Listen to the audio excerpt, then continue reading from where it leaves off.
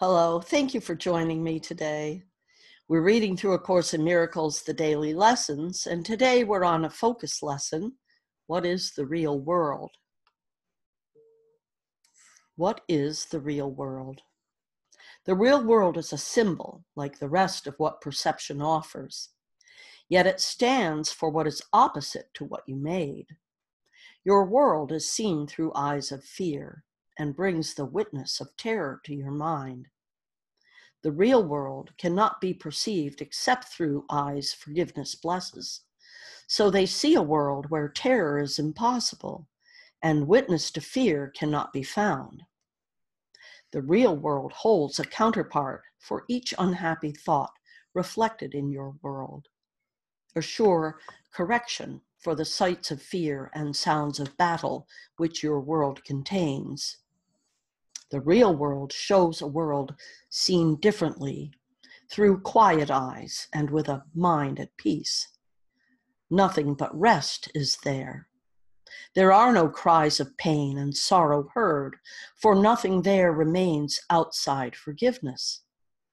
And the sights are gentle. Only happy sights and sounds can reach the mind that has forgiven itself. What need has such a mind for thoughts of death, attack, and murder? What can it perceive surrounding it but safety, love, and joy? Where is there it would choose to be condemned? And what is there that it would judge against? The world it sees arises from a mind at peace within itself. No danger lurks in anything it sees, for it's kind, and only kindness does it look upon. The real world is the symbol that the dream of sin and guilt is over, and God's Son no longer sleeps. His waking eyes perceive the sure reflection of his Father's love, the certain promise that he is redeemed. The real world signifies the end of time, for perception makes time purposeless. The Holy Spirit has no need of time when it has served his purpose. Now he waits but one instant more for God to take his final step, and time has disappeared, taking perception with it as it goes, leaving but the true to be itself. That instant is our goal, for it contains the memory of God. And as we look upon a world forgiven, it is he who calls upon us and comes to take us home, reminding us of our identity which our forgiveness has restored to us.